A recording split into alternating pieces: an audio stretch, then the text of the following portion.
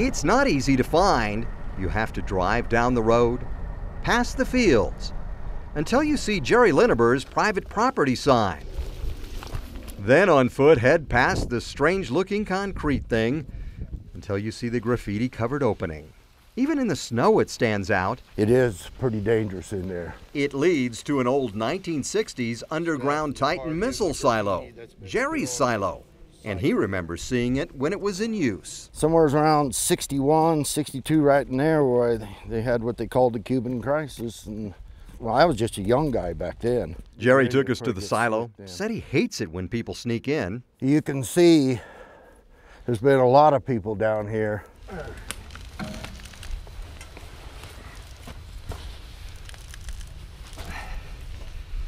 Okay. It is dark in there. We used a really good flashlight to find our way around. It's full of old equipment, wires and pipes, now covered in paint from the hundreds of graffiti artists who have visited over the years. And you can tell there's been kids down here, and they do an excellent job of painting. The artwork is just great. It's hard to imagine looking at all the junk in here now, but at one time, this was actually a functioning military facility. I mean, airmen worked here, they lived here. It was actually pretty nice. But when the Air Force didn't need all this stuff anymore, the silo sat empty. Like I say, it's been a long time since I've been in here. And that's when Jerry's dad bought it. So I actually didn't know what he was going to use it for. So now he's stuck with it. The guy's got to watch his foot. After walking in a ways, you come into what used to be the generator room. In the dark on TV, it is difficult to show how big this really is. We're actually up in the air. It is a giant domed room that has the feel of a high school basketball gym.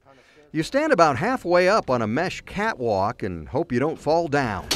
It is a long way down. It's a dangerous place, and Jerry is worried somebody will get in and get hurt. Scared me. Or worse. Well, when you're a kid, you don't think of those kind of things. It's all fun and game to them.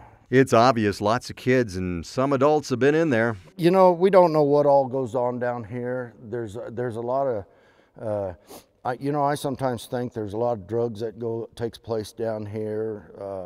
I just don't know. The massive room is all painted up. We know people from Strasbourg have been there. Apparently some Columbine students too. All kinds of colorful signs and symbols from people all over, many who heard about this adventure online. But trespassing is against the law, and 30 people were arrested here just last month. Jerry says soon no one will be going into the silo. He's getting ready to cover the entrance and close it up for good. It's been a pain.